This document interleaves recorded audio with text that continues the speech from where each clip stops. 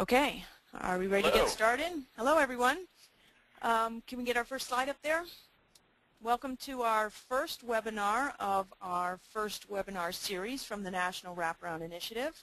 I'm Janet Walker, and I'm here with Eric Bruns. We are the co-directors of the National Wraparound Initiative. Hello, everyone. This is Eric. I am here on this webinar from my office in Seattle, Washington. Welcome to 112 folks on our attendee list who are listening in. Okay, so just a few things before we get started about the webinar. If you are familiar with webinars, maybe you've heard all of this before, but there can be interference from cell phones and other electronic devices, so keep those away. If you're having problems, you might want to get rid of streaming music, video, file sharing. If you're having audio problems, obviously you can see there, check the settings in the audio pane up to the right. You can send questions to us using the question application there. During the session, we're probably not going to stop and answer questions until the end. Additionally, we're going to keep people muted until the end, again, just to avoid all that extraneous noise that can happen with a lot of people on the phone. We will enable the raise your hand option during question and answer at the end, so you can we can unmute you and you can ask a question. We'll let you know when we're unmuting you. And if you are calling in, you have to have your audio pin enabled so that we can unmute you to let you talk at that point. We will be making this available and making the webinar and PowerPoint available on the NWI website so everybody can have all the slides. We're going to be covering a lot of information today, and we want to make sure that people have the opportunity to follow up with the resources that we're going to be describing to you. So when everybody registered for the webinar, we asked you to talk a little bit about what your goals were for the meeting. And consistent with the topic of the webinar, which was, was sort of an introduction and overview to Wraparound, people were saying things like they wanted an overview, they wanted to understand the basics, a little bit understand about what high-fidelity wraparound is, etc. So we have pretty much pitched this to an overview and a kind of an introductory level for the webinar. What we also have done is we include the ability for you, we direct you to further resources because we know it's a lot of information to take in. So for many of the slides, you'll see at the bottom a link to web-based resource. Most of this is resources from the National Wraparound Initiative website, and specifically the resource guide, which contains articles that give quite a bit more information about each of these topics. So we'll be directing you to those specific resources as we go along. Yeah, and going to the next slide, just a really quick overview of what we are going to attempt to cover today in about an hour, followed by half an hour of question and answer. We are going to attempt to provide in this session an overview of Wraparound. This is a very high-level overview, and as Janet said, there's no way you can provide all the details in an hour or probably even in a week. So one thing that the National Wraparound Initiative has partnered with the Technical Assistance Partnership for Children's Mental Health to do is to bring a series of webinars every month, and you will see it. You can find a schedule, the full schedule, probably from the same source that you signed up for this webinar. And we'll go into more depth about several of the things that we're going to touch on today. But we're going to provide an overview. We're going to present this basic understanding of Wraparound and its purpose and its principles, a very brief overview of the practice model of Wraparound as members of the National Wraparound Initiative have defined it. Janet's going to go through the theory of change for Wraparound that explains where the research is about why this model is proposed to get us better outcomes for children, youth, and families. Fifth, we're going to outline, again, very briefly, the types of community-level conditions that need to be in place to support Wraparound. And finally, because folks are very interested in this, a basic summary of the research on Wraparound. One last thing to say about our webinar today and the series of webinars is we'd like to thank the Child, Adolescent, and Family branch of SAMHSA, as well as the TA Partnership for Children's Mental Health, which you can find online, many of you probably already have, at tapartnership.org, for their support to the NWI to bring this information to folks. One other acknowledgement is that the National Wraparound Initiative, we'll talk a little bit about what the NWI is. We would love to have folks who are on this webinar be involved in the NWI. All of the materials that we describe here today are based on the hard work of literally hundreds of people across the country who have contributed their understanding of Wraparound, their own programs and initiatives, experiences to the resource guide to Wraparound. We want to acknowledge that the NWI and Wraparound itself is really something that's very grassroots and communitarian, which is a little bit different than a lot of models out there that are more proprietary and based on a small number of developers. We're drawing from all this collective experience as we present this information today. On the screen now, you see a little bit more about the National Wraparound Initiative. Janet, are you going to go into a little bit of that? Well, very briefly, again, this is something that we have more information about on the web in the resource guide, and it's just that you know, the National Wraparound Initiative only got going in 2004, and the effort was to more clearly define wraparound practice and to help to support better practice. And it was originally a fairly small group of people who were invited because of their high levels of expertise. And then it's gradually expanded, and we'll be talking a little bit more about our next phase of expansion towards the end of the webinar, and we'll be talking and letting you know about ways that you can become involved in the National Wraparound Initiative. Okay, next. Very good.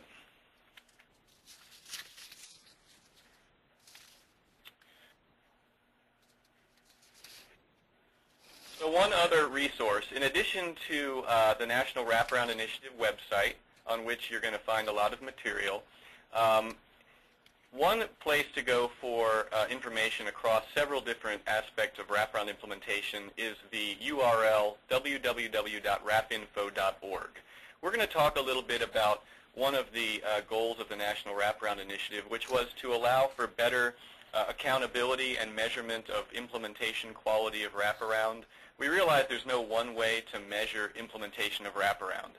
However, one of the inspirations for launching the National Wraparound Initiative and bring the experts together to define what the core principles and activities of the practice model for Wraparound team effort was to be able to create some measures of Wraparound implementation. So just one other thing to start out with is that if you do in fact go to wrapinfo.org, you'll find links to the resource guide to Wraparound, to the National Wraparound Initiative website, and also to the Wraparound Fidelity Assessment System. We're going to talk a little bit about, a little bit later on, about how to measure fidelity and quality of Wraparound. And there are 4 instruments that are part of the Wraparound Fidelity Assessment System that we're going to spend a little bit of time on later in this webinar. We're going to dedicate an entire webinar to this topic of measuring Wraparound implementation and outcomes in June. But just to let folks know, you can find a lot more information about the Wraparound Fidelity Assessment System that includes the WFI, Wraparound Fidelity Index interviews, a team observation measure that we call the TOM, the document review measure that's under revision right now, and a measure of community support for Wraparound. And you can get this by going to wrapinfo.org and clicking on the appropriate link. And the more details on a chapter on fidelity measurement, as well as the Wraparound Evaluation and Research Team, are at the bottom of this slide, which you'll be able to find on our website after we're done. Okay, so I'm going to start out just by talking a little bit about the what and why of Wraparound. So we just want to make sure that we're all kind of operating from the same basic elemental idea of what we're trying to achieve.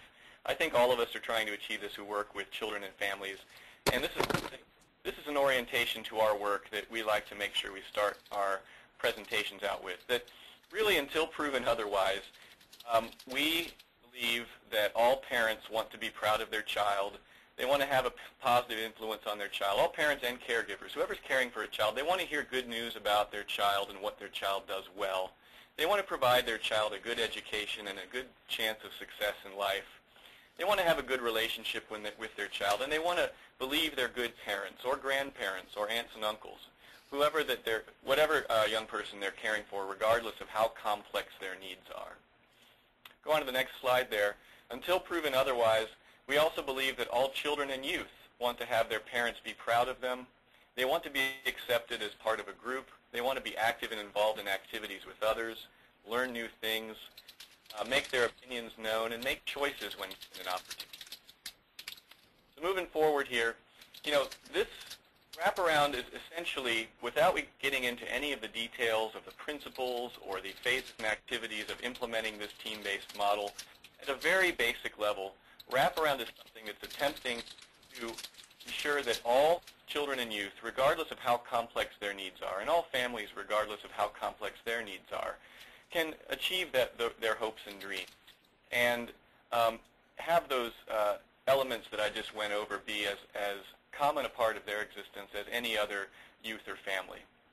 Wraparound attempts to achieve that kind of vision for children and youth, and actually individuals of an entire age range, though we're going to talk primarily about children and youth today, by providing a family-driven, team-based process for planning and implementing services and supports that can help children and youth with those kinds of with the most complex needs in any system. Summed up in one slide, through the wraparound process, teams of individuals who are important to that child and family create plans that are geared towards meeting their unique and holistic needs. And the wraparound team members that come together, which should include the identified youth, his or her parents or caregivers, other family members and community members, professionals, and anyone who is important in the life of that child who will be important to that team process, they come together to meet regularly and implement and monitor the plan that is developed to ensure its success. That's wraparound in one slide. Now, why is it that wraparound is something that's become such a common component of so many systems of care? Well, just coming from a research perspective, which is what I do here at the University of Washington, is primarily conduct research. We know from all sorts of data and research that's been conducted that children and youth with serious emotional, behavioral, mental health conditions, with complex needs, they have a high risk of poor outcomes. Poor outcomes like not getting through high school, not being able to find meaningful employment, even higher rates of criminal behavior. And, for many years, one of the first responses to youth with serious emotional behavioral disorders was to either proactively or reactively find placements out of the community that were proposed to potentially be able to better meet their needs than being with their family and in their home communities. Research has kind of indicated that out-of-home placements need to be used very carefully because they're an extremely costly mechanism to try to meet the needs of these children and youth. And the research shows that they often don't help improve the outcomes that we're looking to achieve. They certainly are they've not been found to be likely to facilitate a young person being able to ultimately live and thrive in their homes and communities. In fact, out-of-home placement is typically the best predictor of future out-of-home placements. The wraparound, first and foremost, go on to the next slide there, is something that's intended to support a young person and their family to live and thrive in their homes and communities. But this is very difficult for systems to achieve. Intervening effectively with young people with these kind of complex mental health needs has proven to be very difficult. Folks who work in systems of care out there know this from their own personal experience. There's a lot of reasons why it's difficult to achieve positive outcomes for these young people. Here's just a few.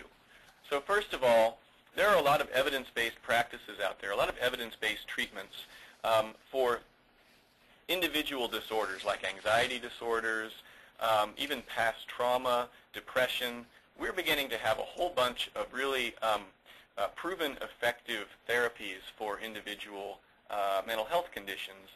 But when we're talking about young people with serious emotional behavioral problems, we're usually talking about child and family needs that are much more complex than a single type of problem. So we have youth with serious conditions typically have multiple and overlapping problem areas that need attention. their families are also more likely to have unmet basic needs. And ironically, these families and young people who perhaps have the most need for a coordinated response from our systems are the ones that might be the least likely to be fully engaged in services. Professionals tend to have relatively negative frames of mind about working with some of these youth and families. We don't necessarily try very hard to engage the full, the whole family unit, extended families, even parents and caregivers in the services that kids are receiving. So this leads to treatment dropouts and missed opportunities to intervene. Research shows that 65% of children who are engaged in child and adolescent therapies drop out by the second session. So other reasons why we are having a hard time achieving these outcomes for young people, the systems that serve them are in silos. Special education, mental health, healthcare, juvenile justice, they all have their own individual philosophies, structures, funding streams, and mandates. And they don't work well together for individual families unless we come up with some sort of mechanism to bring them together. If we don't bring the systems together on behalf of the family who is involved in multiple of these systems, then often what happens is you get a lot of passing the responsibility from one system to another. And oftentimes you get very bad outcomes, such as ultimately just incredible frustration and loss of hope on the part of families who are often, sometimes forced to relinquish custody to get help, or children ultimately being placed out of home because the family members give up hope that there can be a coordinated and clear response to their child's needs. Okay, and just a little aside here, we're going to be launching periodically through our webinar small polls for you to answer. If you answer them within the next minute or two, then we'll be showing the results later on. So they'll just appear in a small pane on your screen.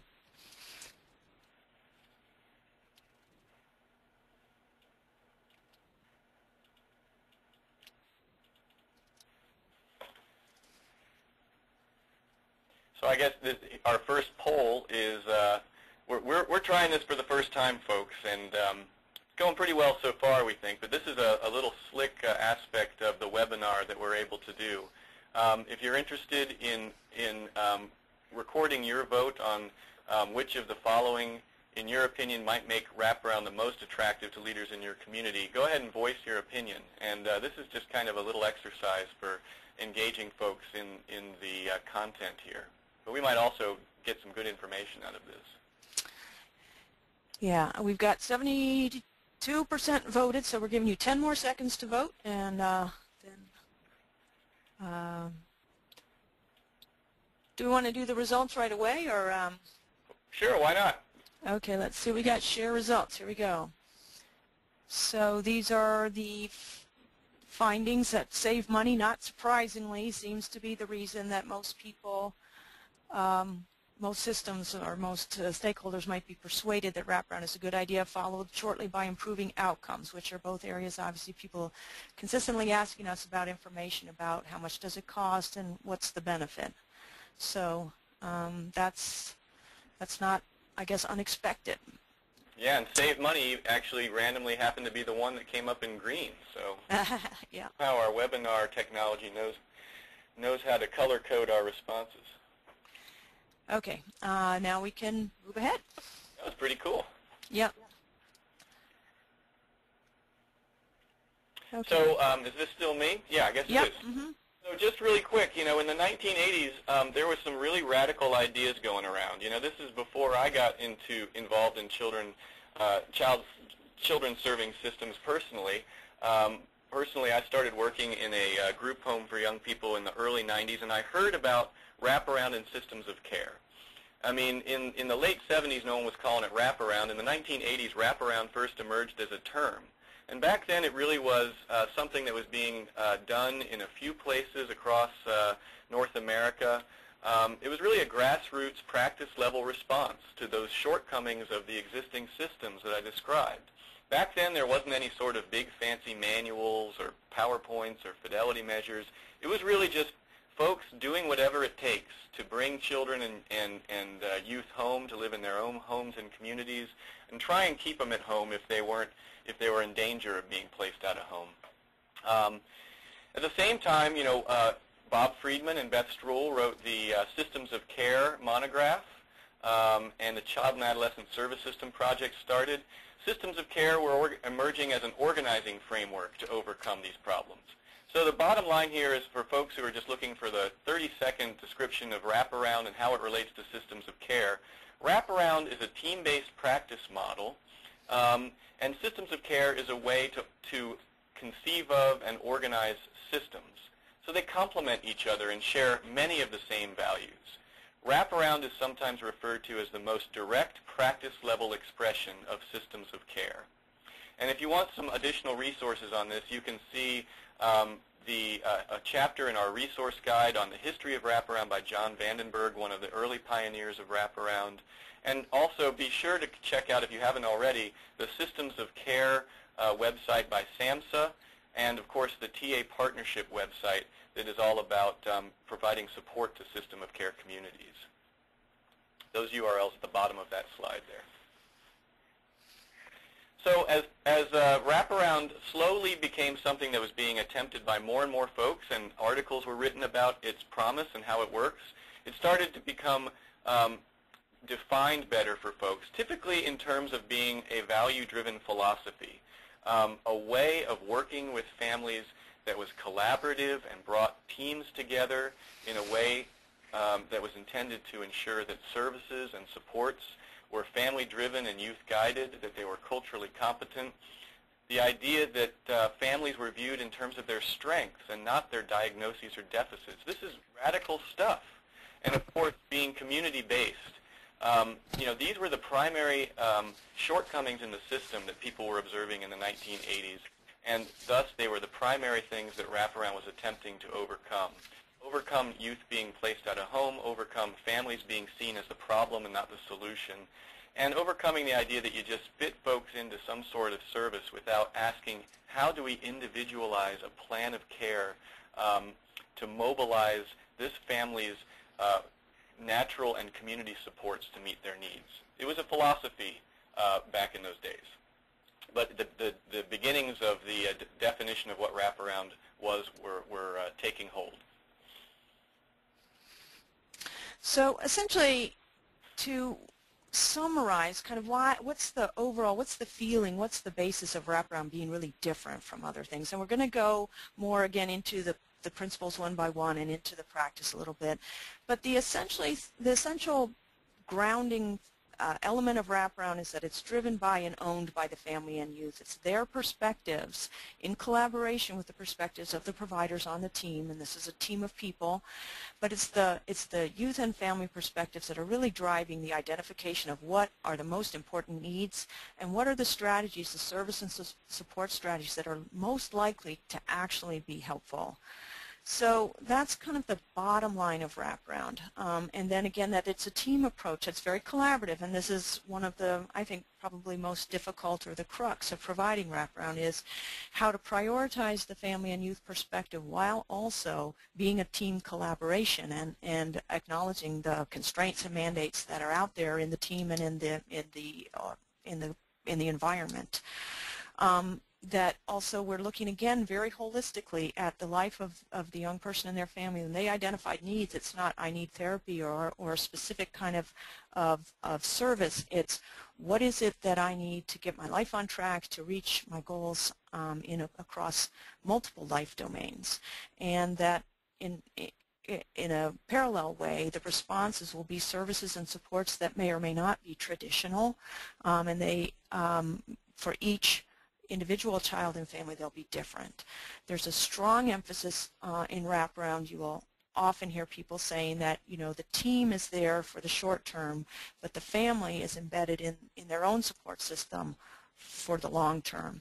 So how can we help those, both the formal and the informal systems, to work together and to ensure that the informal system is bolstered so that when the formal systems are drawing away from the family is able to get support in ways that are present in their day-to-day lives and their communities and the interactions that they're involved in. And finally, recognizing that the young person is not existing alone, that the family includes adults and siblings, and that in order to make an improvement in a young person's life, it often requires giving support to the family as a whole, perhaps in terms of helping with rental or getting a car back on the road so that the parent can get to work or can transport the child, but also paying attention to the siblings as well. So for whom is Wraparound intended? Well, as we saw with our little poll, Wraparound at a sort of pragmatic level is intended to be those young people that cost a lot, but importantly the young people who have really had bad outcomes despite having lots and lots of involvement with systems. And we see these youth, the reason that we know they're out there is because they have contact with lots of systems, often simultaneously. They may be involved in special education, in the mental health system, foster care, perhaps in juvenile justice. Most of the kids that we see in Wraparound are involved in multiple systems, and their families may be involved in multiple systems as well. They also have their involvement in multiple systems typically reflects needs in multiple life domains, including things like safety and family relationships, having success in school, progressing towards employment, and having a safe place to stay and a consistent place to stay.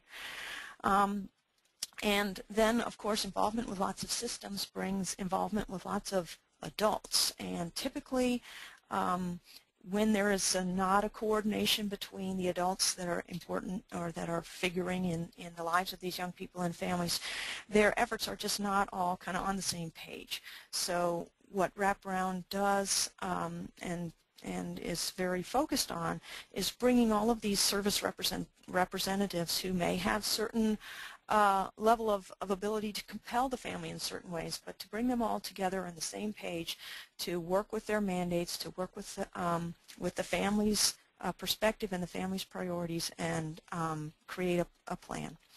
So when we think of it in terms of the public health pyramid, which we're seeing more and more everywhere these days, next slide please, we're talking about, when we see the whole population of youth, again we have a large majority of youth who are not really involved in any specific services targeted for mental health or related needs, but may be the focus anyway of prevention and universal health promotion through schools and elsewhere. Then we have a smaller proportion, we see the green 15%, who are receiving the targeted intervention.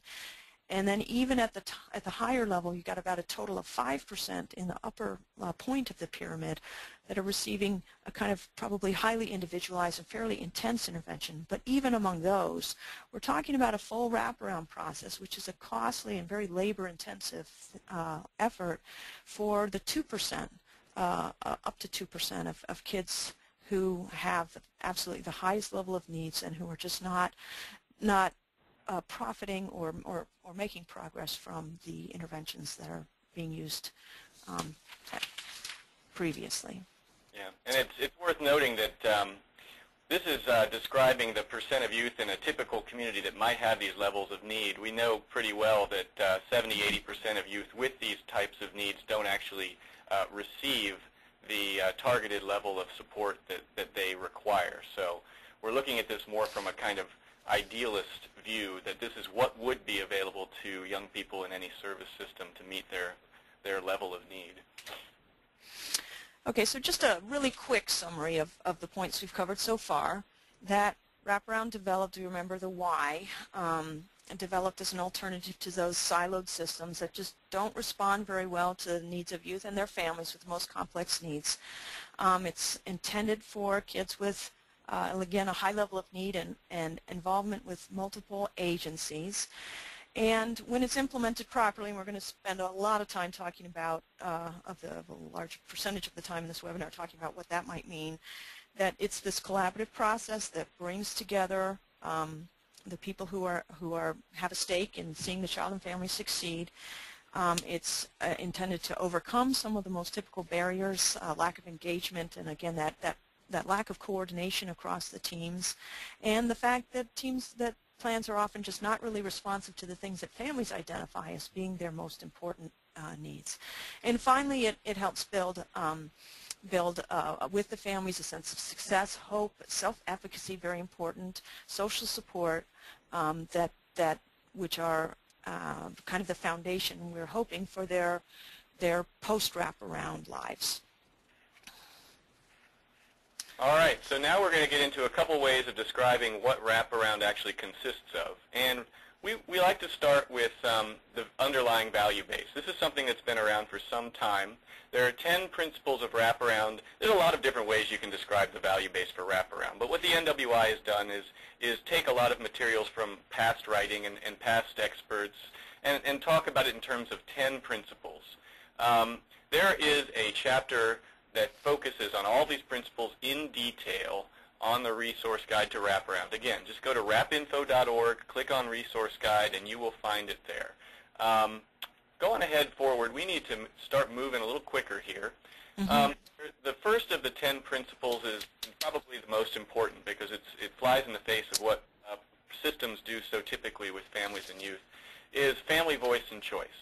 Another way of looking at this is family-driven youth guided, which is the way systems of care describe this. So the idea being that family and youth perspectives are primary during the wraparound process, all throughout the process. The planning is grounded in the family members' perspectives on what they need, and the team provides options to them to ask what do they think would be the most likely way to meet those needs. Pretty straightforward. The next principle, team-based. So this is the other big difference in wraparound. The wraparound team consists of many individuals, multiple individuals, who are agreed upon by the family and committed to the family. You have people who are paid to care, professionals, representatives from the school, and then you have people who are connected to the family through community and family relationships. But the point being that one way or another, efforts brought together into a team to plan, to develop a plan and then implement it over time. The next principle is natural supports. This is probably one of the things that our fidelity measures suggest is one of the most difficult things to achieve in the real world. Actually having individuals in the service system, a wraparound facilitator, perhaps working with family support partners, figuring out how to seek out and encourage the full participation of team members that are drawn from family members' networks of support. The idea is for the wraparound plan to, the wraparound team meetings to involve these individuals and for the plan to reflect that they are part, if not the most important part, they are certainly part of the, they are implementing the strategies for meeting the family and youth's needs. Jan, I've lost track of who's covering which slide, but you want to pick it up from there? Okay, I'll do a couple. So collaboration, again, this is really essential, that the spirit of wraparound is cooperation. And sometimes the systems are antagonistic one to another, and sometimes there is not a spirit of cooperation between the family and the provider. So the idea of wraparound is to really work and to do a careful team process that blends the perspectives, again, prioritizing the family perspective to produce really a single plan. It may not be a single plan documented in exactly the same way in each system, but it's consistent. What are the strategies, what are the goals from system to system, and that plan guides and coordinates each team member's work towards meeting the goals on the wraparound plan. Community-based, again, not necessarily surprising, but the goal of wraparound is really to try to keep the families and young people together and to keep the young people in as home-like an environment and as much in their own communities as is conceivably possible, and that the service and support strategies take place in the most inclusive, responsive, and accessible and least restrictive, that's important, settings that they can possibly be. There's really two pieces of community-based, which is that maintenance in the community, and then also integrating the family and youth into the community. And you'll see a couple resources there at the bottom that are about implementing community-driven wraparound. and about community teams and how they can be involved in overseeing the integration of individual families into the community. Sorry about that. Go on ahead. No, it's good. Culturally competent, the wraparound process is explicit about ways to demonstrate respect and respect for and build on the values, beliefs, and culture of a child or youth and their family, and also of their community. And this in assessment, in strategies for treatment, and in looking for that natural support as well. Yeah, and some folks, point out that just by being family-driven and youth-guided, that really does help encourage cultural competence, because it's really from the voice and the perspective of the family rather than perhaps professionals or others.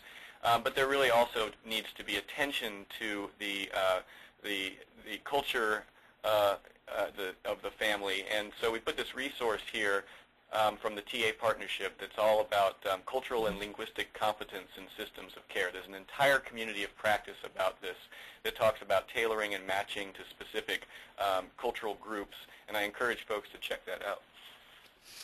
So again, I mean, similar to cultural competence, some people will say, well, if you're really listening to the young person and their family, you will get an individualized plan, but this principle is very specific about that each plan really reflects the goals and aspirations of a particular family, and that the strategies that are going to be used, the services and supports to reach the family's goals are going to be, they're going to look very different from one plan to another. So this principle just really reiterates that as a central theme for wraparound. And then strengths-based is a really core component of wraparound. We'll see later that how important we think that is in achieving the outcomes that we hope to see from wraparound, but that the whole process is something that helps people, all team members, but particularly, of course, the child and family, to feel the strengths that they have, to understand how they can use their strengths to help meet the goals that are important in their own lives, and then also to use the strengths and assets that are present in their informal support networks and in their community as a whole. And last two principles. One, the ninth principle is unconditional care, or unconditional commitment to families. The real core aspect of this is this first bullet, that we really need to make sure that the folks who are participating in a wraparound initiative are committed to the mental framework that in wraparound we do not give up on, we do not blame, we do not reject children, youth, and their families, regardless of how complex their needs are, regardless of what kind of setbacks the team has. The idea is that in wraparound you continue to work towards meeting the needs of that young person and their family and achieving the goals that have been established by that family and their team. Families don't fail, plans fail. And if they're, I think Carl Dennis would say is that a crisis is what happens when the adults don't know what to do. So what we need to have is an outlook that says we will endeavor to put together a plan that will meet the needs regardless of how challenging they may be to meet. And there's an entire discussion of unconditional care. There was a movement towards changing the title of this principle to persistence rather than unconditional, because some folks thought that it was unrealistic to say that our care would be unconditional. But after some debate among the NWI, which you can read about on the web, it was decided that really unconditional care is the ideal we're striving for. And then finally, something I'm very interested in all the time is a researcher outcomes-based. And this is part of the process that is about identifying very clear goals for families. The family should be identifying their own goals first. The team can chime in about structuring what the goals are that they will work towards as a team. And then strategies are explicitly linked to meeting those goals. And in every meeting, the team should be assessing whether progress is being made towards those goals or towards meeting the needs of the family. This is the crux of outcomes-based, but it also means that you're, as a community, measuring outcomes of wraparound and whether it is working at a community level. And you can see articles and resources on the web You know, it seems like a good place to describe the NWI's toolkit. There's literally dozens of tools that have been used by wraparound initiatives across the country, including tools for setting goals and measuring progress. And there's also some very specific articles on accountability in wraparound in Chapter 5 of our resource guide, which you can find again at rapinfo.org. Okay, well, I'm going to go ahead and launch our next poll here about which of the principles you think would be hardest to do in your community. We wanted to include all 10 of them, but unfortunately our software here only allows us to do 5. So if you want to go ahead and vote on that, I'm going to move ahead into the next slide and talk in the background.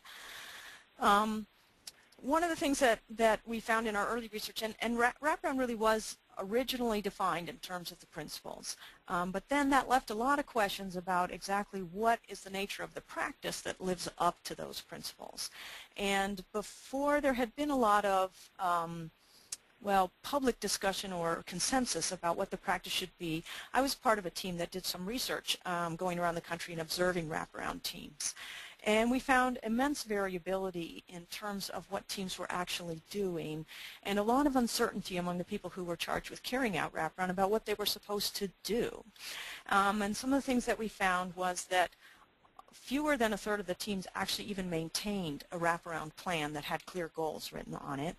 That many teams were not really going through the planning, the essential kind of step of planning where once you've identified a need, of trying to create several options for strategies for meeting a need before picking one. So often what will happen, the typical situation will be a need will be identified and a service solution will be immediately proposed as a response to that. We found that interventions were only rarely individualized, and that natural supports or any community supports were rarely present on wraparound plans or discussed during meetings.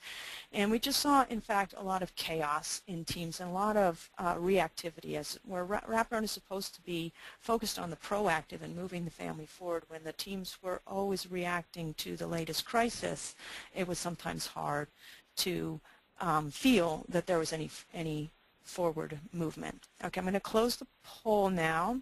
And before we move on to our discussion of practice, share the results here. So your research, Janet, showed all of these things were challenging, individualizing, basing strategies on strengths, but it looks like the participants have identified natural supports as the thing that might be the hardest to achieve. You all found that in your research too, didn't you?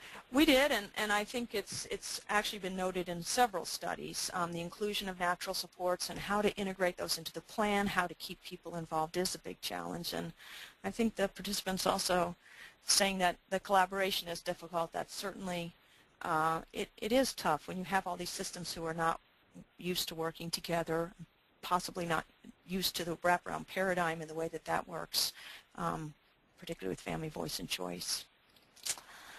So there we have our second. Yep, go ahead. Okay, I'm going to hide that one. Yep. So as people seem to say that individualized would be the least difficult one to implement, but it does seem as though it can be very tough sometimes to actually come up with unique strategies to meet families' needs. The teams I've participated on and observed, that is a challenge as well. Mm-hmm. Okay, so we are ready to talk about practice. So this was sort of, again, an evolution once we were clear about the principles, but still it was not just our research that was turning up this variability in practice, and there was a lot of concern that if practice wasn't more clearly identified, that people would be calling whatever they were doing, whatever they wanted to call, they would call that wraparound, and that would lead to a lot of problems in the field with quality control, obviously, and sort of would ultimately perhaps undermine the credibility of the whole effort. So this was actually the issue that was the one around which the National Wraparound Initiative most clearly came together. Again, that was back in 2004. And so the National Wraparound Initiative worked with existing models to come up and to build a fairly formal consensus about what it was absolutely kind of essential to have happen during the wraparound process. And what we started out with was a review. We had all of our, again, we identified these expert members. We had everybody contributed their existing manuals and so on. We went through those and tried to come up with a practice model that included the things that were most commonly included as well as things that seemed to be considered essential. And so we had our whole entire National Wraparound Initiative Advisory Group, which I think was about 60 people at that time, review and sort of vote on each thing and how important it was and how it should be worded and so on. So then we went back and revised the whole thing over again so that we had a very high level of consensus about what was important. And what was interesting about this was that it was nothing that it didn't include anything nobody had ever heard of before that was really surprising, but it was different from anything that had been laid out before. And it was very specific about 4 phases of wraparound and specific activities that needed to be accomplished. And the idea was that if we could ensure that practice was consistent, this would help in a number of ways for everybody concerned with wraparound. First of all, it would allow for some quality assurance. People, especially family members, wanted to make sure that if they wanted wraparound, they were actually getting something that looked like what the practice model would be, that was a kind of a high quality and adhered to the principles. But also it plays a very important role in research, because obviously if you want to see if wraparound works, you have to know if wraparound was actually done, and to know if wraparound was actually done, you have to know what it is. And then finally, for our other purposes with the National Wraparound Initiative, once people were on the same page and had a shared model of what the practice of wraparound would be, it enabled people to share a lot more in terms of their resources, so that a family guide that was written in Kansas might be used by another program in California. And eventually the National Wraparound Initiative put together its own resource guide so that every community didn't have to start with publishing its own guide, that they could use ours and that it would be relevant to the model that they would have in place there. Right. So the user's guide to wraparound is something that is freely available on the NWI website. And again, you know, some communities and initiatives have adopted different approaches than are described in that user's guide. But a lot of folks have found it very useful in terms of explaining what wraparound practice looks like, what the principles look like. And in fact, sometimes they use it as an orientation directly for families. In fact, it's called a handbook for families. You can find that on our website as well. So the idea here, as Janet was saying, was that we didn't want this to be something that was so rigid that everyone had to do it like wraparound robots. We sometimes have some concerns that people are taking a little bit too literally. But nonetheless, our sense is, from having done evaluations of our work and asking people in the field, that overall it's been helpful to the field to describe wraparound in terms of phases and activities that actually can be applied in practice in order to live up to those 10 principles.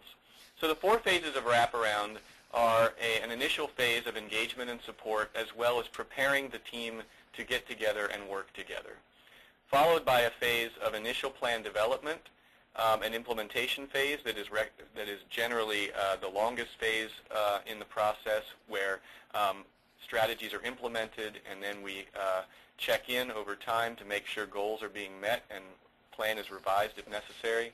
And then a transition phase that doesn't necessarily mean transition out of all services, but transition out of this more intensive formal wraparound process. And again, these phases and the activities, which we'll go through real quickly here, go on ahead there, Sarah. And so in the first phase, you can find all of the details about the typical phases and activities of wraparound. Not that this is the only way to do it, but this is what our experts said typically take place in wraparound. So in the first phase, you can find all this on our website. The first phase is engagement and team preparation phase, in which a wraparound facilitator, sometimes they're called a care coordinator, sometimes in partnership with a family support partner, a family member who's been there with their children, who is part of the process. These individuals meet with the family, gather perspectives on their strengths and their needs. They're doing this all before the first team meeting. They're assessing for the safety and the safety of the family, provide a crisis or stabilization response if necessary right away. If not, then they go ahead and explain the wraparound process, identify child and family team members that might be relevant to that family,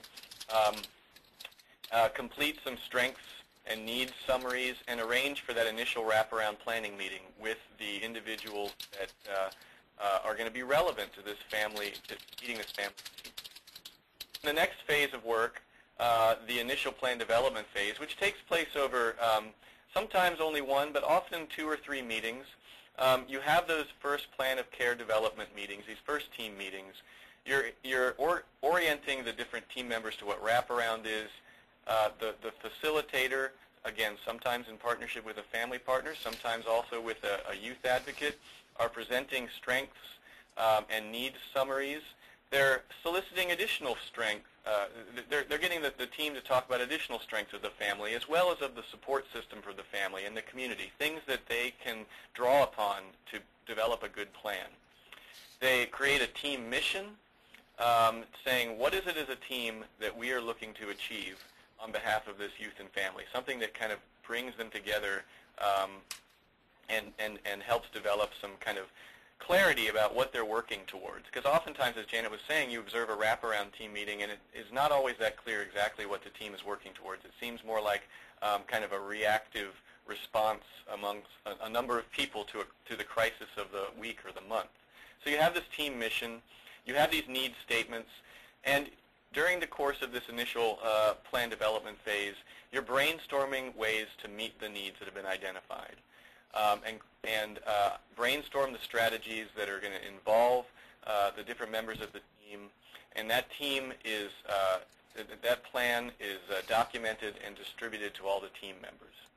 Next slide. Again, typical activities. During the plan implementation and refinement phase, you're holding regular team meetings.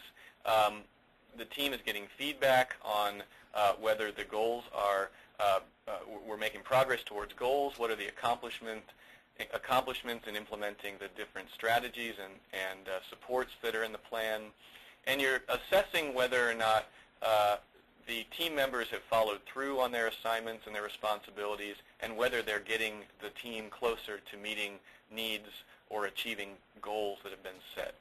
If necessary, you modify the plan, adjusting services, stopping services if they're not working or if they're no longer needed. And again, continually updating the plan and making sure everyone's on the same page about what the strategies are, trying to keep it to a reasonable amount of effort.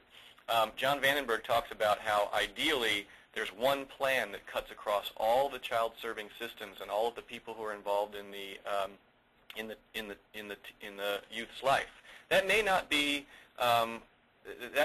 feasible in all cases. It may not be something that we can truly expect to occur in the context of so many different child-serving systems. But nonetheless, you're hoping that all of the systems are on board with the wraparound plan and that their individual plans reflect what's been decided by this team in terms of the core strategies to meet the needs of the family. And then finally, the transition phase of wraparound is really something that takes place over the course of the entire process, because you're at the very beginning saying to the family, please tell us what your vision for the future is. What will things look like when they're better and when you're feeling as though you know what you're hoping for your child and your family is in place. So you're actually at the very beginning getting the family to describe what a better life will look like.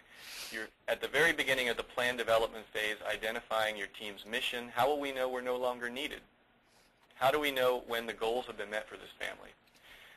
So you have aspects of transition planning throughout the process involving natural supports and community supports who will be there at the end of the formal wraparound process. But there's also a formal transition phase in which you identify a transition, you create a transition plan, you identify who will be involved after formal wraparound. Perhaps you even rehearse what the response will be if certain problems arise or crises arise. And you formalize how follow-up by team members, or perhaps even, if necessary, you would restart the wraparound process if necessary. And certainly, just as you're supposed to do throughout the whole wraparound process, you're celebrating the achievements of this team and this family in a way that's appropriate to the team and the family. So boy, That's a real whirlwind overview there. We'll get into more details in our next webinar, which will be about supporting implementation. I guess that's April 18th, I believe. But that's the overview. Okay, and I've launched our third poll here, and I think I'll let people go ahead and respond to that. Well, Eric, go ahead and just do your ruminations on the practice model. My ruminations on the practice model. Well, you know, again, I think that the NWI was trying to support several things by developing this practice model. We were trying to develop the development. We were trying to support the development of some implementation and fidelity measures, but we also think that by trying to clarify what the typical activities are in the wraparound process, we were trying to help provide guidance to different places out there that might be interested in wraparound but not sure exactly what it meant. So the NWI description is something that's not supposed to be the only flavor of wraparound that's available to communities or the only way to do this, but something that's supposed to be the basis, provide a kind of a core description of the wraparound practice model for the field. You know, as Janet said, the phases and activities, as we just gave in this overview, and there's a lot more detail on the web. It's supposed to be specific enough to provide guidance, but flexible enough to provide a lot of ways in which you could do these things. They don't have to be carried out in a specific order, and they're not meant to imply that there's only one type of person who has to facilitate all these activities. A lot of communities and initiatives have paid wraparound facilitators, but ultimately, depending on the community or the initiative or the team, the responsibility for facilitating the wraparound process, taking the lead, can be shared among a number of different people. It could be the wraparound facilitator. It could be a family support partner. It could be the parent or caregiver or the youth themselves. And it could change over time. So again, please, as you're considering what we've put together in terms of the wraparound practice model, recognize that this is really supposed to be more of a kind of a guideline rather than some sort of hard and fast description of what has to happen over the course of wraparound. Okay, I'm putting up the poll results here, and I think it's also worth reiterating, and Eric mentioned this before, that you know, there are other models out there that are similar to the NWI model, but not exactly that one. And here our polls show, and this likely reflects also the fact that we have publicized the webinars through our own network, so a lot of people who are familiar with the National Wraparound Initiative and its activities. But that one seems to be the green leader at this point, and also a lot of people who don't know exactly what the model is, which may reflect that the model is not well defined, or it may reflect that these are people who are in a community where there's wraparound, but they're not necessarily familiar with what the wraparound is. And then no wraparound, again, I think reflecting communities that are considering wraparound, and then other models in some cases. Yep, and I think this percent, 54%, consistent with NWI description. If you presented that practice model 3 or 4 years ago, 5 years ago, and said, is this what the wraparound looks like in your community, I think it would be a lot lower percent. And, you know, maybe that's good. We certainly have research that we'll show in a minute that suggests that doing wraparound in this intensive way seems to get you better outcomes than doing it in less intensive ways, or doing or serving these families in a way that doesn't bring this kind of support to bear at all. So hopefully this is represents or reflects progress in the field, that so many folks say that they've got this kind of intensive wraparound process in their community. Well, Janet, it is now 12 o'clock our time, 3 o'clock Eastern time. I think we need to try to finish up rather quickly so we can have some time for questions. We will be going until 3:30 Eastern time, 12:30 Pacific time. Okay, so we're going to try to zip through this. Well, very quickly, we get a lot of questions about high-fidelity wraparound, and what we aspire to with high-fidelity wraparound is something that really adheres to the principles. Next slide. Let's go through these quick. So how do you know if you're doing high fidelity? Well, you have to have two things, really. First of all, you have to have a model so that you know fidelity means how close are you to the model. So you have to have a model, and then secondly, you have to measure how well your practice stacks up to the model. So really, in essence, you can't have high fidelity wraparound unless you know through measurement that you are doing it. So getting trained in something called high fidelity wraparound is all very fine, but until you know that you're actually doing wraparound in a high fidelity way by measuring it, it's not really valid to claim that you are. So there's a lot of confusion out there about that, whether a community is aspiring to high wraparound fidelity or whether they've actually achieved it. Yeah, and I think that one of the things we just want to kind of make clear is that we think that high fidelity refers to, as Janet was just saying, aspiring to achieve a well-defined model and having some way of acknowledging or assessing implementation that gives you confidence that you're getting there, that you're getting to the level of implementation that you're striving for. High fidelity wraparound doesn't necessarily mean that it has to be to this NWI model. It doesn't necessarily mean that you just a certain kind of training or technique is going to get you to high fidelity because you invest in it. Our sense is that high fidelity represents a quality of practice that's high enough to live up to the model that you are attempting to implement. Like we say, the NWI is attempting to kind of provide guidance to the field, but there's a lot of other ways that you can do this work, and high fidelity in our mind is about achieving the model that you're attempting to achieve. Now, that said, we did set out to define a practice model for wraparound, at least partly because as a researcher, I was very interested in furthering the work of my mentor, John Burchard from the University of Vermont, passed away in 2004, the same year that we really started the NWI in earnest. Wanted to further his work of being able to assess quality and fidelity of wraparound so that we would be able to help communities assess their own fidelity, assess their own practice, and also do better research. So we've created measures of the wraparound fidelity assessment system. Again, you can find descriptions of these measures by going to wrapinfo.org and clicking on the appropriate link. The three measures that we've developed is one that's been very long-standing, about 10 years running now, the Wraparound Fidelity Index, and this is interviews with caregivers, youth, facilitators, and team members, and has been used really widely by programs to try to keep themselves on track with respect to their own fidelity of implementation, and to help those of us who do research on wraparound know whether or not it's being implemented as intended when we are doing research on outcomes. We need to be able to understand why we are or aren't getting the outcomes we're looking to achieve, and measuring quality and fidelity is part of that. The second measure we've developed is a team observation measure, which is a checklist filled out by an observer at team meetings.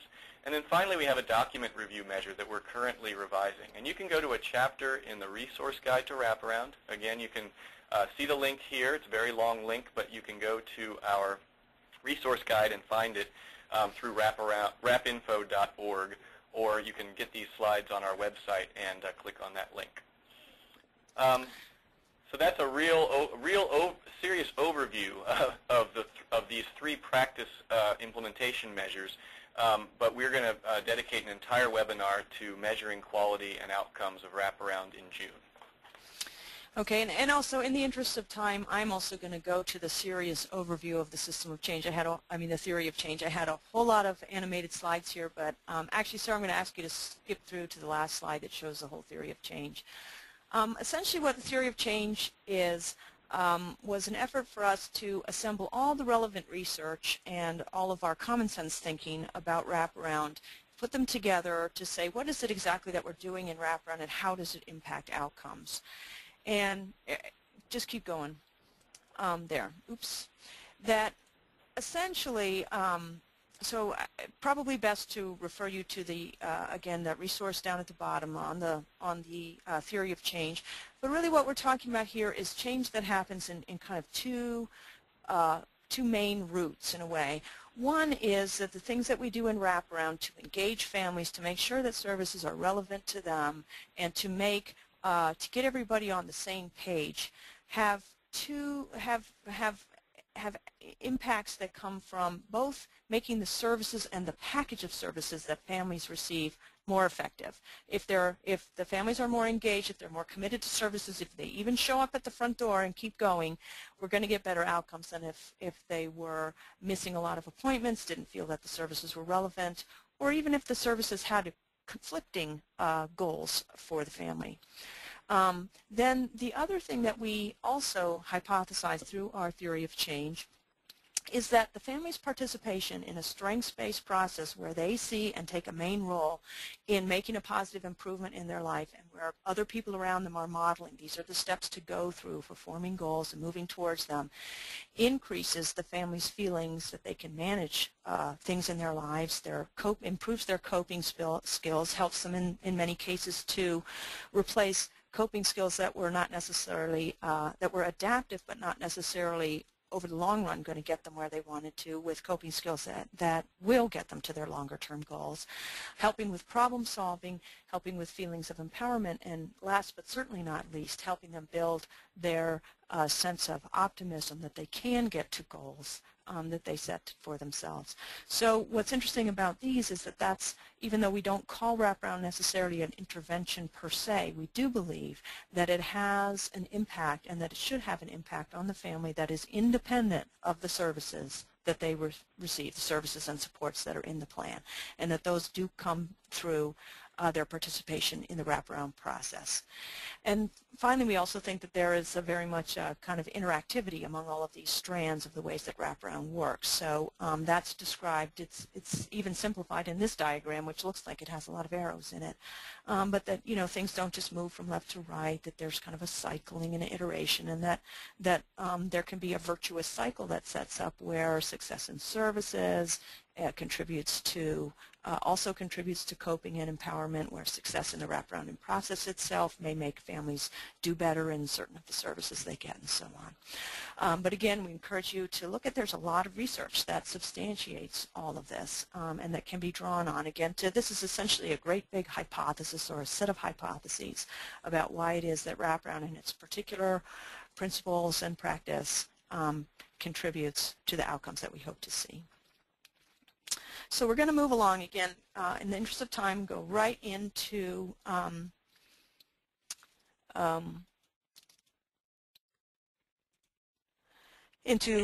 implementation support. So this again was something, my interest in this stemmed from my research looking at teams and finding, talking to people who were on teams and listening to them talk about how hard it was sometimes, and you have a great process going, but how can you get the services and supports you need out of the system? Sometimes systems just not constructed to provide the kinds of services and supports that families really think that they need.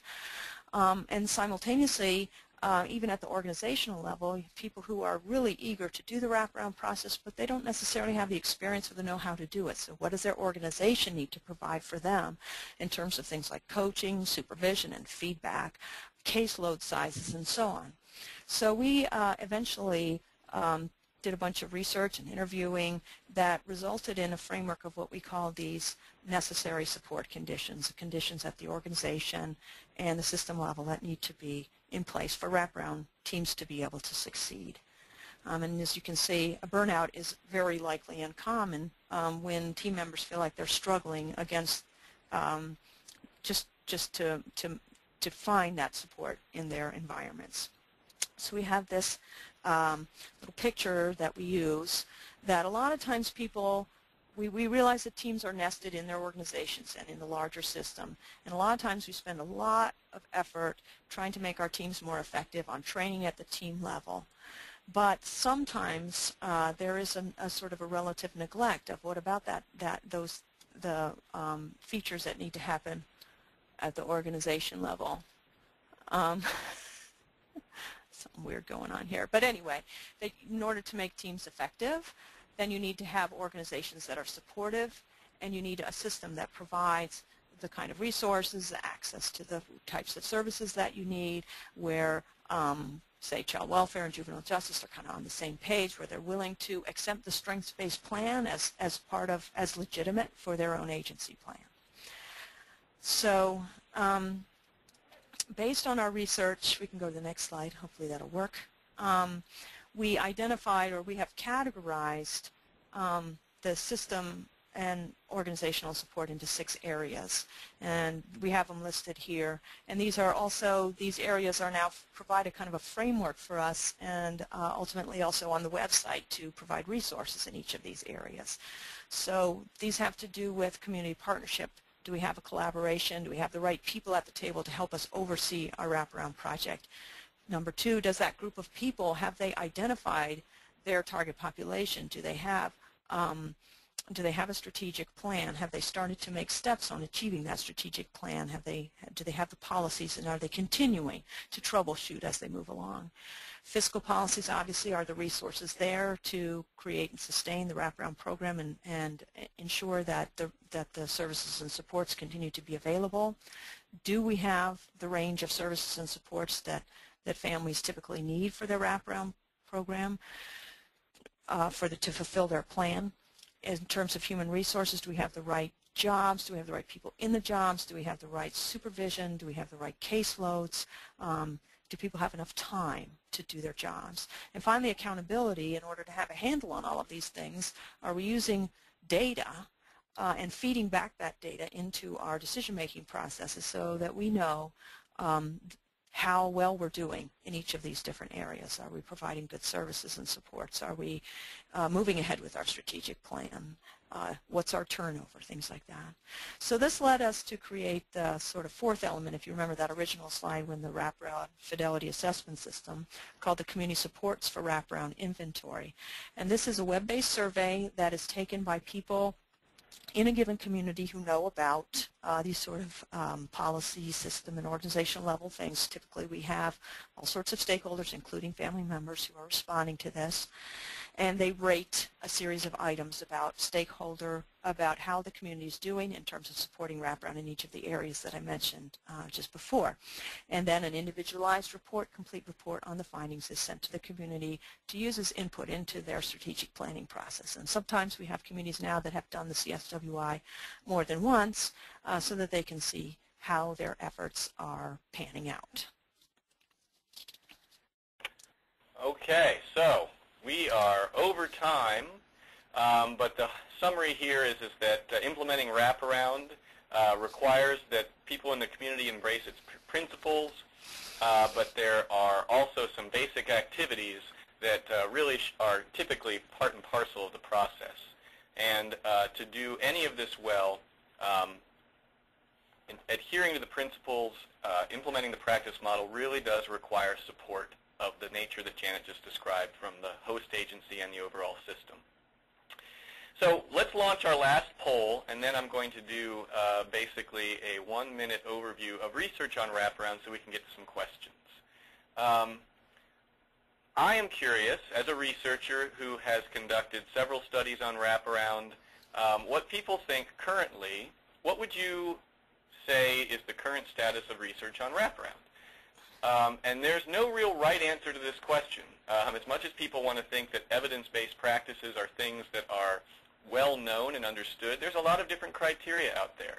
So I'm kind of curious whether folks out there are perceiving wraparound as being an evidence-based practice, a promising practice, or something that we don't really have enough evidence to even consider it something that's been tested. We've got a good 60% of the votes in now, and pretty even split between evidence-based practice and promising practice. I'm going to give about 10 more seconds for folks to voice their opinion.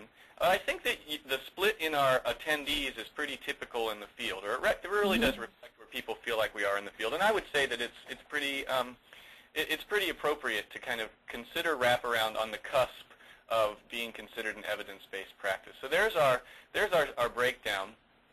Let's take a look at the data really quick. Some of the data that we refer to when we ask whether or not there's a research base on wraparound. And thanks to everyone for voting. Really quick. Boy, how quick can I do this? Let's see. First, we got to get started. Does wraparound work? How do we know? There are entire chapters in your resource guide to wraparound that you can read about this. But some of the things that make us think wraparound work is there are communities out there, such as Wraparound Milwaukee, assumed responsibility for all youth at at risk of a residential level of care. And when they took over responsibility for those kids, they reduced that county's reliance on RTCs, residential treatment, and psych inpatient utilization dramatically. Next slide. So we've got the community level stories are growing out there, and Wraparound Milwaukee is just one of them.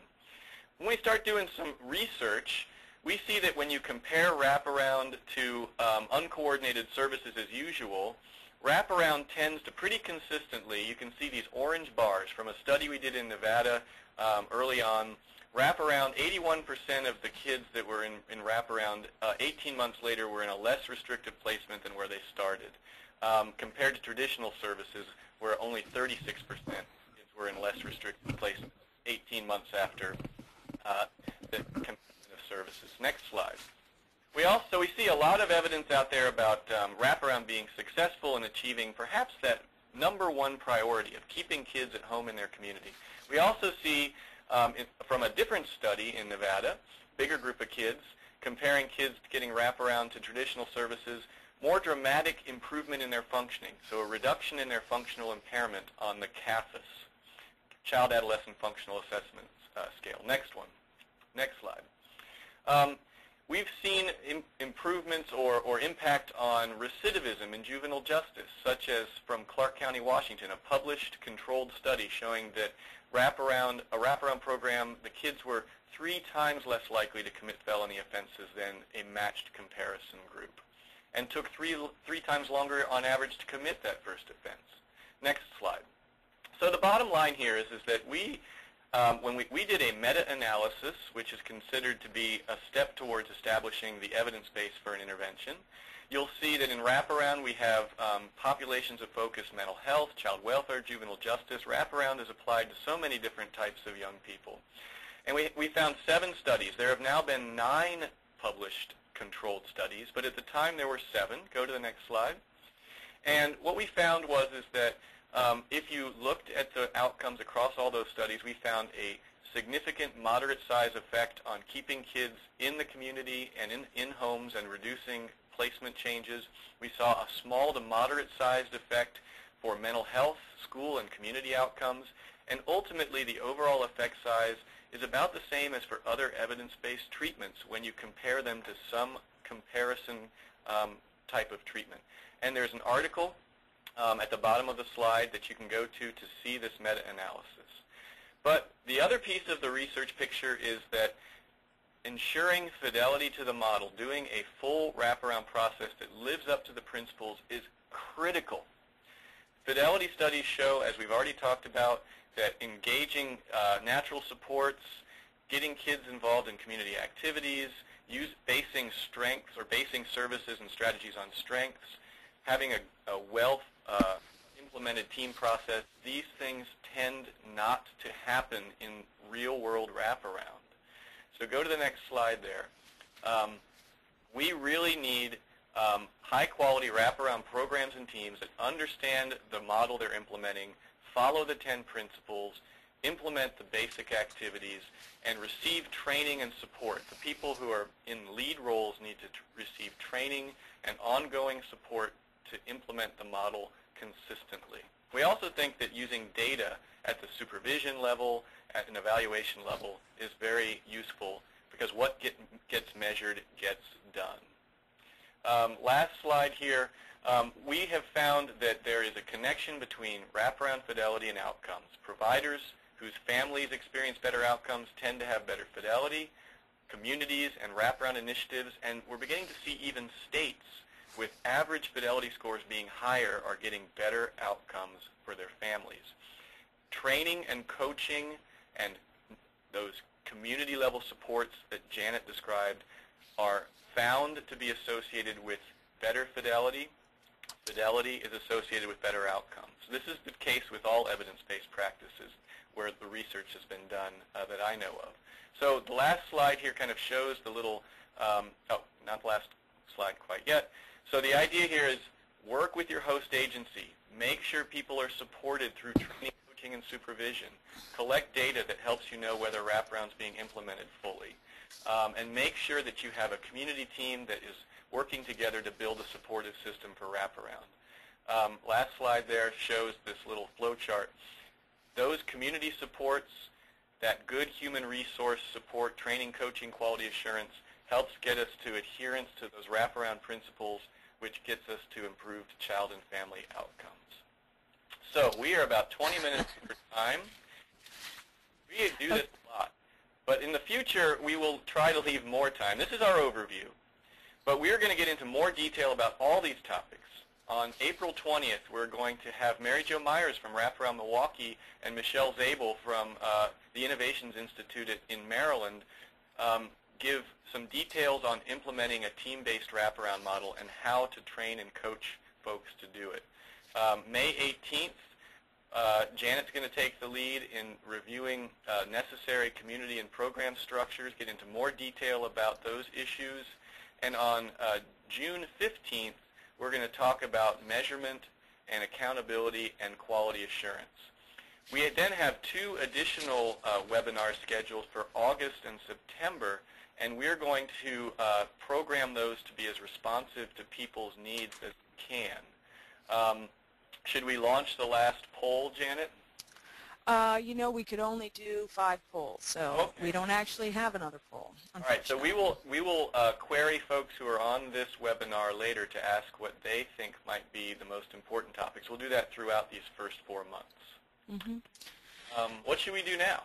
Well, I just wanted to put in a little plug for the National Wraparound Initiative. As I mentioned, we started with a very small group, and we are going to be expanding. We're hoping to launch in April. And in fact, if you go to our website, you will see a preview of the new website as well as a link to the old website where, for now, we're posting all the stuff. So if you do, and we encourage you to go to the website, make sure that you're also clicking on that link right on the front of the new website to check out all the stuff that's available on the old website. We've migrated a lot of that, but not completely made it live yet.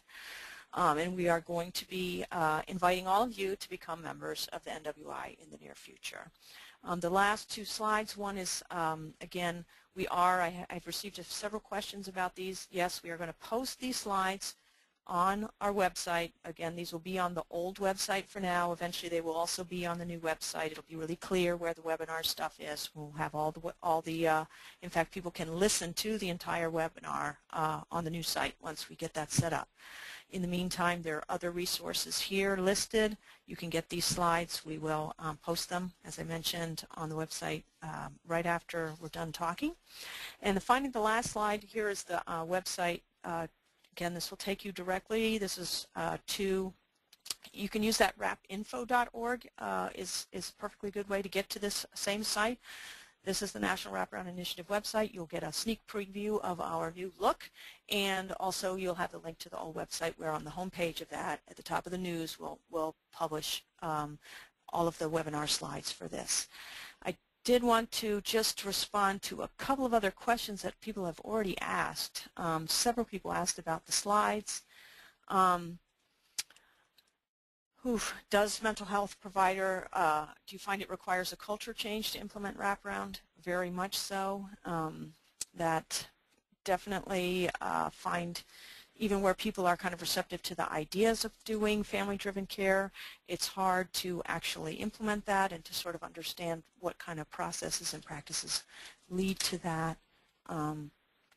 Yeah, we you know, that's kind of part of the community supports that are necessary, is that there is some mechanism through which the different providers, whether they're mental health providers, caseworkers, probation officers, are oriented to the wraparound principles and have supervisors that explain to them and then supervise them in a way that says, this is the way we do business in our community with these families now. These are the principles that we're working within, and participating in wraparound is part of your job. So I'm thinking if you want to, at this point, raise your hand. I'm going to clear all the, there was one hand raiser before, but that person seems to have left. So if you have a question, use your hand raiser, and I will unmute you and give you a chance to talk. So go ahead and do that. I'm waiting to see if we have any. I don't blame people for being daunted by the technology. It's pretty pretty complex. Um, You can also feel free to send additional questions through the message board or the question board here. well, here's the one that we've received then by text. One, quickly, what are the old and new web addresses? So just use that new web address that's there on the sign now, on the slide, and it'll take you, there'll be a link there to click to the old one. But in the near future, the new site will be live. Another question that was asked was, are there free orientations to Wraparound that are available through the NWI? To some extent, you know, these webinars are one way for us to kind of get information and connections to the resources out to folks. However, we will be doing some orientations to the basics of Wraparound, fidelity measurement, training and coaching at settings such as the Georgetown University Training Institutes that are taking place in Washington, D.C. Area in July. We will have a post-conference institute, targeted institute on this material. But ultimately, I think it's important to recognize that actually getting support to implement Wraparound is typically a pretty complex business for the staff who have responsibility for it, and finding some way to access adequately intensive training and coaching and support to supervisors to help ensure that the staff are sticking to the principles and the model is pretty important. Not something that is typically able to be achieved in a brief seminar or presentation. So the NWI is working with some of our partners to ask, how do we make that kind of technical assistance and training and so forth more clearly available to the field? And I would say stay tuned to see how we approach that over time. Okay, well, I'm going to experiment here with our hand raisers. So I'm going to the first person in queue. I've just unmuted Philip Millay, so go ahead and ask your question.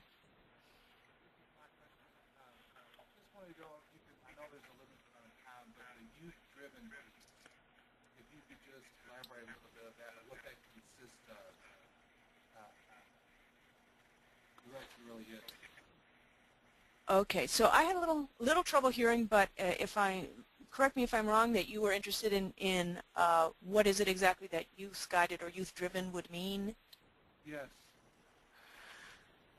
Well, this is a big topic and one that I'm particularly very invested in because some of my recent research really has to do with how much are youth participating on their own wraparound teams and what are the strategies for engaging them. What we typically find in wraparound is that a lot of the engagement is focused on the parent and that especially important with youth as they get older and as they're moving towards transition and hopefully towards some level of independence, that they need to have their own concerns also become part of the wraparound team. And this is, again, another process where they can put strains on collaboration. Sometimes the young person and their family do not necessarily agree on exactly what should be the priorities. And in fact, in my another project that I'm involved with called the Achieve My Plan project, we have worked through a very specific technique and set of coaching behaviors to teach youth how to participate in meetings in ways that are constructive and that will have an impact on the plan, teach them some skills for meeting participation, and then also train teams to work with young people and how to hear what the young people are trying to say and to let the young people's views have an impact. So if you want to reach me through our website, I can send you more information about that because we also have a lot of resources and materials that provide background and information about what exactly kinds of practices can be used for that. Thank you. Okay, so I'm going to move down to the next person. We have Dahlia Austin. Did you have a question?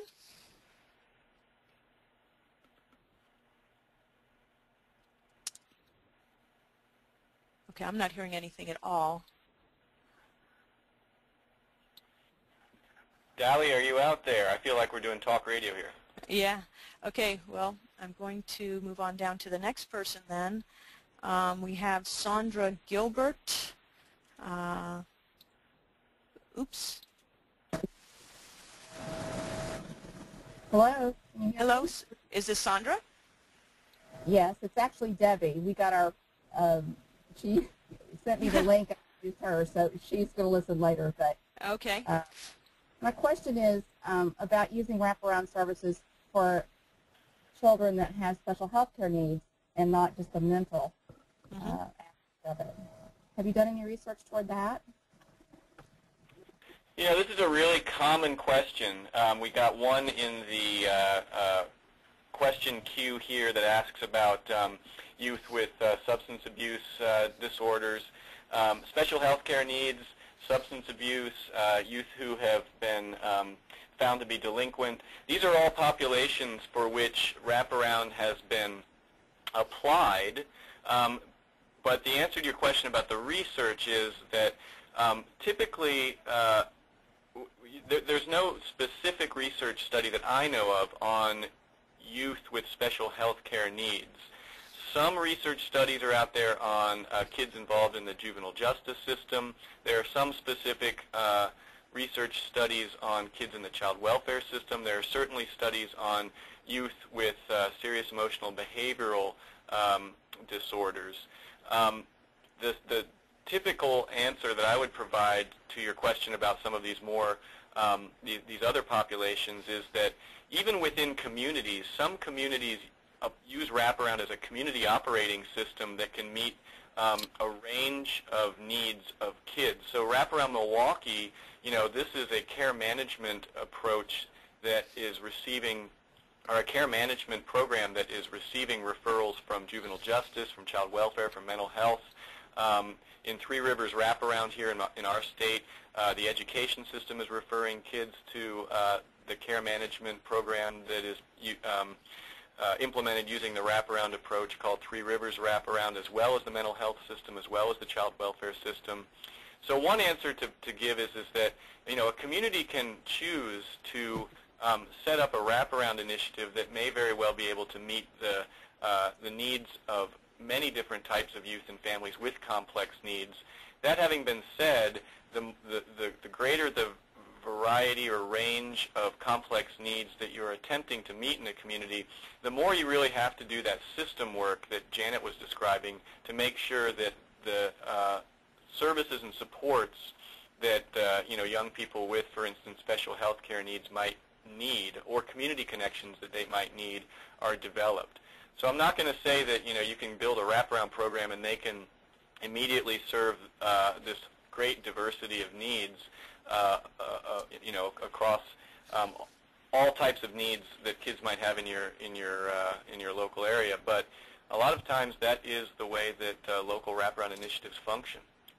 But with respect to your basic question of whether there's research on that one population, none that I know of.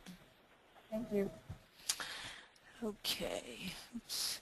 So I wanted to then just move ahead to a couple more of the questions that we had from the question that people typed in. One of the questions, are we at all concerned with hospitalization rates used as measures of success? It appears that service providers are pressured to reduce time or deny hospitalization. I think this goes back to one of our accountability issues that we have looking at how does a community support wraparound. Well, one of the ways it does is by focusing on a range of meaningful outcomes, you know, not just prioritizing necessarily a single one. Of course, we don't want there to never be the opportunity to use an out-of-home placement if that's really what's most appropriate. But we do think that it's very important to collect other outcomes that can tell you if perhaps one of your outcomes is looks to be improving, but maybe for the wrong reasons. So if you are also collecting information about whether families feel that their wraparound plans are being achieved, I think this is one of the crucial wraparound outcomes, is, you know, that reflects the degree to which those individualized plans are really being achieved, and getting the outcomes that the families want is how much do they feel that the goals on their plans are being met. Very rare that you find a family whose goal is to have their kid in the hospital most or all of the time. So, what is necessary is to be intentional about considering the outcomes that you want, and knowing that once you select outcomes, there'll be a kind of a teach to the test type of effect coming to where people will be focusing on those. So you want them to focus on the range of important outcomes that your stakeholders really consider. Yeah, I think the concern typically is that hospitalization is used as an option only because the family doesn't perceive that there are any other options or supports that they can access to keep their kid at home. Now, certainly when there's a well-functioning wraparound team and safety issues are at hand or a need to stabilize a youth, perhaps their medication, their symptomatology, the availability of high-quality psychiatric hospitalization options is really something that every community should have. But the concern is typically more around unnecessary or hospitalizations as a last resort because other community-based options are not available. That's typically where wraparound is intending to be reducing reliance on hospitalizations, not just because it is intended to be something that is eliminated as an assumption from the array of services in the community. There's a few other questions on our message board, perhaps before we conclude, that are very interesting and really good. I don't see any other hands up, so maybe really quickly try and go through a couple more of these, Janet, and then end. Sure. I'm looking at one right here now that says we use a process called family team conferencing, which sounds a lot like wraparound. Are you familiar with this process, and am I correct in assuming that it's wraparound? That is an interesting question. I think there are a lot of people that call things child and family teams, group decision making, family team conferencing. They themselves, even within those different designations, don't necessarily all do the same thing. So I think in order, if you want to know if they're either A, if they think they're doing wraparound, or B, if they really are doing wraparound, you kind of have to find out what they're really doing, find out if they have a wraparound model in mind, or compare what they're doing and what they describe their practice model, compare it to, say, the National Wraparound Initiative model. Should give a pretty good indication. Even if they're doing some kind of wraparound that's just similar, you should be able to recognize it by comparing it to the National Wraparound Initiative model. Yeah, and I would just say that family group conferencing, family team decision making are a couple of models that have been primarily in child welfare for some time. That really do represent movement towards greater teaming in designing plans, greater involvement of families and youth in the process, and they are all kind of they draw from similar recognitions of what is needed to achieve better outcomes. But when you look at them, as Janet was saying, in operation, there tend to be some pretty basic differences. So you may have a team, but it may only meet once, for instance, in family group decision-making or family conferencing. That's typically different from the wraparound process, which is a more long-term process. There's another question here. Outcomes are difficult to determine based on outcomes can be subjective. Is there a subjective tool to help determine success of wraparound?